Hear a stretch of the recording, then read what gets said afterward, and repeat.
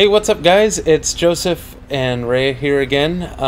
Today we once again stole Jacob's set, and we're going to be doing a quick overview of Precision X1.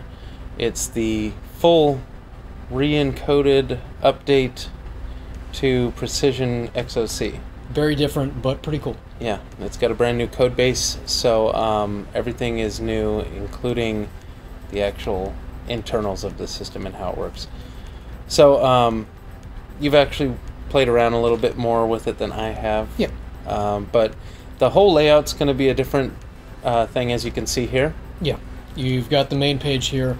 If I hover over the memory, you'll see that our little diagram on the bottom there, the memory modules, which are oriented around the GPU, those light up. If I go to the GPU tab there, you see that the GPU kind of goes purple. That shows you that's what that's doing. And then power target, those are sort of a simulation of your VRMs toward the front of the card. And this is where you adjust it as you would on any version of Precision X. You get your offset slider here. You can drag it up or down. What it shows you here is not what you've set it to. It's actually what it's currently running at. But if I were to set it to, say, 128 here and hit apply, then you would see it not change. In this case it didn't change, but that's okay. It would change if it's under load. So this one's not under load because the card's idling. That is fine. Let me go back to default. And just so that you guys know what we're running this on, I'm going to hop over to the card here. We have an RTX 2080 Ti. This one I think is an XC Ultra. And that's our subject for today on the Precision X1 overview. This is the main page that you'll see. This is your card adjustment, fan speeds are listed as well. There are some arrows here, so you can go to different interface parts. So, temp tuner, fan control, this is where you create your custom fan curves and enable automatic fan control. You do that, you'll see because of that one, our fans start to spin on the graphics card. And we'll just set default on that, and actually we'll turn that off. There it goes.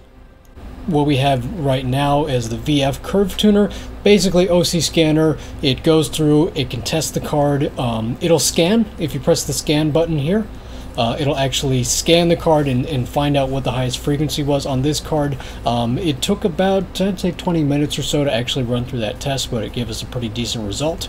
If you want to manually do it, put in your own speeds, you can do that, hit apply, and then go to test. So you can test speeds that you are trying to do manually, so you don't have to do the automatic scan. Going to the top here, these icons, right now we have 3 of them. There would be another one if this was an ICX card, so there'd be an ICX tab, but you'll see there's LED control. If you want LED on your card or not, that would do that. If you want it for 2 cards, or even if you want to control your SLI bridge, you can set all of those. You can change the colors here, red, green, blue. If you want to do more than just red, green, blue, you can click on advanced. It'll give you a little warning, by the way, you're not going major red, green, blue, you're going to some other colors, so you may get some differing results, but then you can click on here and get all the colors here, and if you want to do something kind of special, these are all your options. If you want to do exact RGB values, you have that option as well, your full RGB values, so you still do have full LED control, which is nice. The last major thing on here is hardware monitor. Works like it does in other versions of Precision.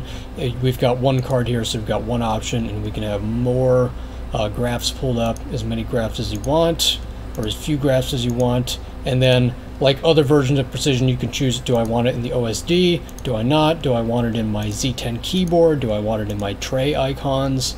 So you still have those options. And actually, you can turn off hardware monitor, which is not something you can do in Precision XOC, at least as far as I'm aware. I don't think you could turn it off. No. So if we turn it off, you'll notice actually all the graphs stop immediately. So that's a nice feature. Can help a little bit with performance in certain cases, but for the most part, the hardware monitor is pretty light. Shouldn't cause any issues. Here's your toggle for your on-screen display, on and off, and same with the LEDs. This is basically LED sync. So if you want LED sync, you've got a DG7 case, and it's got LEDs. You're trying to synchronize that, or your CLC. You want to have your LED sync turned on, or not. That's up to you.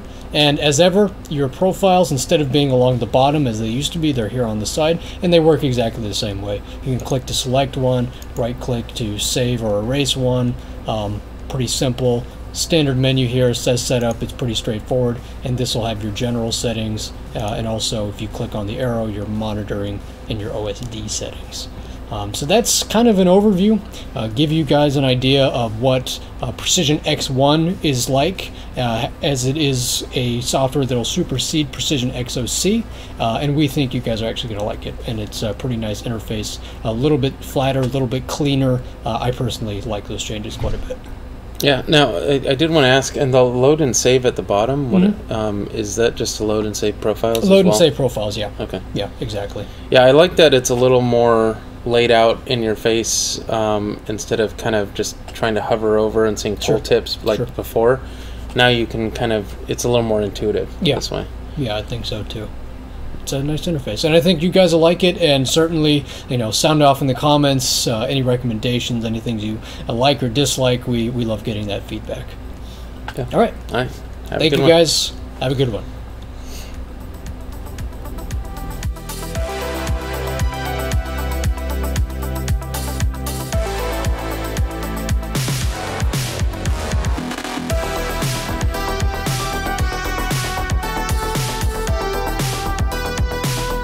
Oh, okay, I know it. Okay, I got it. I need to lean back.